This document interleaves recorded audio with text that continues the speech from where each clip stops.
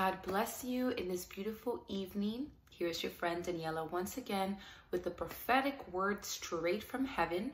Before we get started, let's go ahead and pray.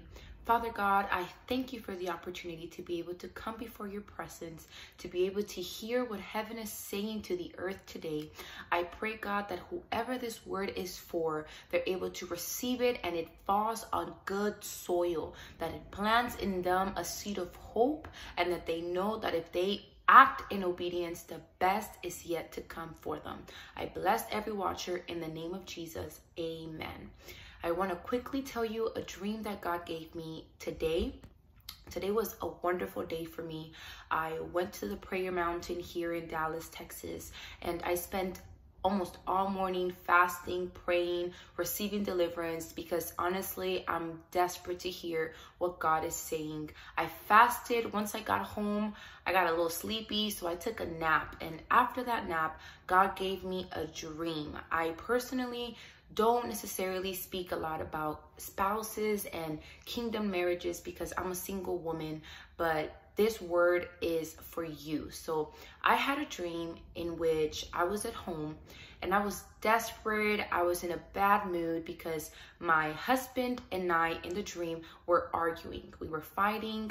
And I remember that in the dream, I prayed and I fasted and I asked God to please give me the opportunity to be able to see my husband one more time so that I could do things right. After that prayer in the dream, I remember that out of nowhere, my husband, the mother, and the sister came to my home. I was speaking with my mother, and my mother said, hey, I don't know if you should go speak with him because you don't know where he has been all day. But I got the courage and I said, you know what, I'm going to give this a try. Nothing is going to get in between what God has to do for me. As I was speaking to my mom was sitting here and my mother-in-law was a little bit above. I turned around and I went into the car. I remember that when we were in the car, I was sitting at the front seat. And as I was sitting there, I remember that I was dressed in old clothes. I was wearing some crazy glasses, a weird shirt. I just looked a mess. And I turned around and I looked at my husband in the dream and he was asleep in the car. We were driving to the mall, and once we got there, I remember that my mother-in-law in the dream, she was purchasing beautiful scarves, beautiful head wraps that were $4,000. And my humble self, I was like, hey, let me try to buy some too, but I couldn't afford it. After that, I went into the room. I went into a room, and again, I was in this just hysterical, stressed out attitude. Then this woman comes into the room and she gives me this nasty cup of coffee. She tells me to my face that the coffee had been done wrong, but that I should drink it. So I asked her, hey, if what I'm wearing, is it okay? Do I look good? And she knew I didn't look good, but she lied on my face and she said, yeah, you look fine. And then she left. After that, my husband in the dream came back into the room, and I remember that we were speaking about trying to fix the relationship, and turns out that he had been like cheating on me. He had been hurting me. And I asked him, I said, how many times have you been doing this? He turned into this, I'll be honest with you, like this ugly man. He had like acne and he was like overweight, and he started crying, and he said clearly 7 times. And he got up and he was trying to leave. And I said, no, don't leave. I love you and I forgive you. And that was the end of such an intense dream. I'll be the first to say that after that dream, I woke up and I asked God for forgiveness, because I said, God, I wasn't really sure what the dream meant, but I spent all afternoon today just meditating in the Bible and asking God for the revelation. And God has spoken to me. And today God is telling you, your kingdom spouse is waiting on you to get it right. Let's go ahead and speak about every part of the dream. So at the beginning of the dream, we have the argument between me and my spouse. Spiritually, God is letting you know you and your kingdom spouse aren't on the same page. It could be that you are still dealing with sin, or your spouse is still dealing with sin. I don't know if you guys remember, but I posted a video a couple of days ago in which I was letting you guys know what God needed you to do in order to receive the next level, the pure things that God wants to give you. God said you need to clean everything out of your house. And God is telling me today there's a group of people that heard and have been listening to this, but have not acted in obedience. Okay, you have not acted in obedience. You have been saying, oh, but I like this shirt, but I like these pants. Let me explain something to you.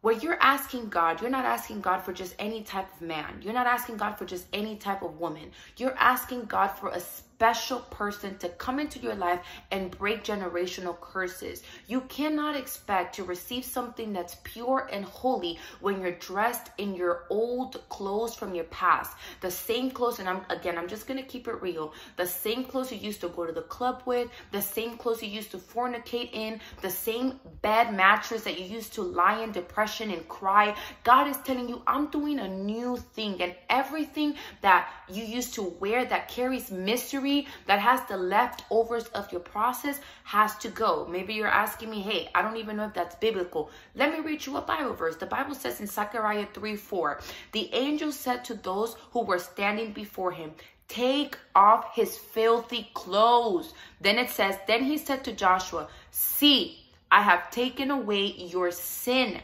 and I will put fine garments on you. In other words, your clothes is associated with sin. God is trying to give you something pure, and God is never going to allow, all right, something that's holy to be in an unholy place. You need to remember what happened when they tried to touch the tabernacle of the promise of God. The person died. Things that are holy, God is going to protect them. And I know that you've been fasting, you've been praying, you've been asking God, and God is showing you this video to tell you, I want to give you this, but you need to be obedient and let those things go. I tell you today, with the love of God, how much more is important a shirt, you know, a phone that you used to watch God knows what, that you can't let that go for you to be able to receive the new thing that God wants to give you. And I tell you this from experience. Last night, just again, because I'm never going to tell you something that God hasn't ministered to me. Last night, I had a spiritual attack. I was sleeping on my bed. I have been fasting. I have been praying. I've been separating myself for God because I'm trying to hear what God has to say for me. And something like punched me in the stomach. And I woke up and I started rebuking the devil. I said, hey, you ain't got no authority in my room. But I was so upset because I said, God, how did they even have authority, permission to touch me? And that's when God told me, there is still something in your room that you haven't gotten rid of. And it's true. There is something in my room that I hadn't let go, that I'm going to let go tomorrow. I already told someone to come pick it up because I said, I'm not messing with God. And that is the attitude that God needs you to have. Why? Remember, I was in the car at the front seat. It's just so much in this dream. There is a prophet of God in YouTube, and she made a video and she said that God is getting ready to bring people together that you wouldn't see together normally. Rich woman with a poor man, poor woman with a rich man, people of high class with people of low class. And that is what the dream was showing me. My mom was like a little bit lower than the mother-in-law in the dream. And I'll be honest, I come from a humble family. But God is telling you today, he's trying to bring you together with people that are going to change your generation. All right, you're getting ready to walk into God chose you to break the generational curses. But here we are lingering with the things from the past and said, God is saying, I can't give it to you like that. I need you to be made new. Now, when I turned around and my husband in the dream was asleep, God is telling you, your husband can't see you. You probably already know this man. You probably already know your wife. But because you're wearing the same old clothes, I'm not saying now go to Gucci, go to, you know, the most expensive store and buy the fanciest clothes. No. But be able to separate a good amount of funds for you to be able to buy something new that you could reflect that I'm a new creature in Jesus Christ. You probably already know your spouse, but they can't see you as, oh, this is who God has sent for me. Your spouse is asleep right now. They're waiting for you to awaken, waiting for you to say, hey, I'm serious about this. I'm serious about the person that I want God to bring me close to. Again, when I was at the mall, my mother-in-law was buying expensive things. You're going to be able to walk into wealth. It's not about money. It's about breaking generational curses. And the things that your mom had to deal with, your aunts had to deal with, God is saying, because you want something different, I am going to make you walk into something different. But you have to be willing to take it. Amen. Now, I went into the room and God gave me this specific revelation too about the woman that came and gave me the nasty coffee. God has been ministering my heart, y'all, to not drink food from just any, or eat food or drink stuff from just any restaurant. And at first I was a little hesitant. I was like, God, it's just coffee. It's just a drink. Until God started telling me, no, look what, it's just God is good. Look what Revelation 2:20 says. It says, nevertheless, I have this against you. You tolerate the woman Jezebel, who calls herself a prophetess. By her teaching, she misleads my servants into sexual immorality and the eating of food sacrificed to idols. Eating of food sacrificed to idol is the food of certain restaurants, and you need to ask the Holy Spirit to give you discernment. The food of certain restaurants that you don't know what they do before they serve it to you. You don't know what who the owners are praying to. You don't know who is their God. Those restaurants that you really don't know where that food comes from. So you're literally eating food that has been sacrificed to idols. And then you want to ask yourself, why do I always have headaches? Why can't I lose weight? Why is my skin the way that it is? Why doesn't my hair grow? All of these things are a result of poor eating habits that are literally poisoning you. The fact that the woman, y'all need to hear this. Hallelujah. The fact that the woman told me to my face, yeah, this coffee is done wrong, is God letting you know.